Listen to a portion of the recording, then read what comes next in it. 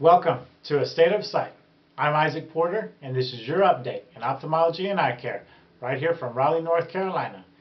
And recently, we've had a couple great questions about corneal scars, so I thought it'd be a great time to share with you more information about what corneal scars are and how they can be treated. So as you might remember, the cornea is the clear shield that covers over the front of the eye, and is probably the clearest tissue in all of the body. This helps let light pass smoothly into the eye.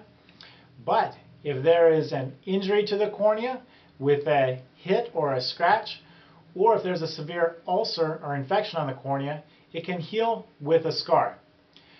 Some scarring we do want because it helps provide strength and stability moving forward for the cornea, but the cloudy part of the scar can definitely interfere with the vision. So, in order to understand this, let's talk about two different types of scars, ones towards the surface and some that are deeper in the cornea.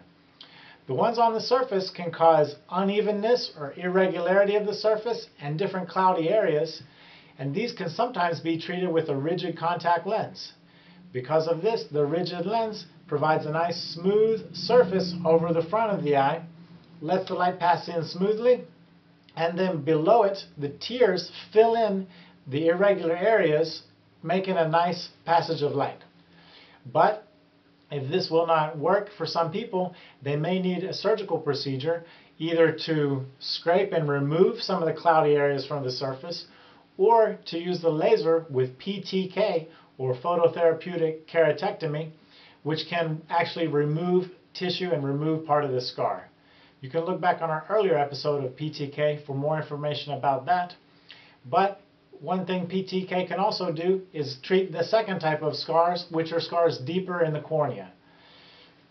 That will require us to remove more layers and get deeper down into the eye to get those scar removed.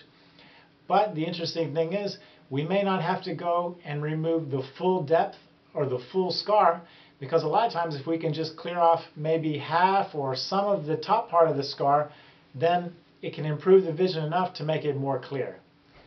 If this will not be an adequate treatment, some people may require a corneal transplant to actually remove the scar and then replace it with a clear cornea from a donor, and then letting all the light come in very nicely.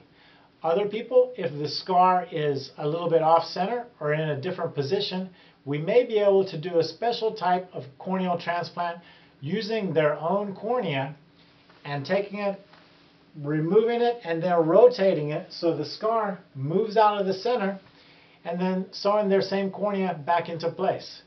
It's not technically a transplant since it's their own tissue, but it's a lot of the same technique. So, if you have any questions about corneal scars, or if you had a recent eye injury and you wonder if you could be left with a scar and what your treatments could be, please post. We'll be happy to interact with you. And until next time, good health and good sight.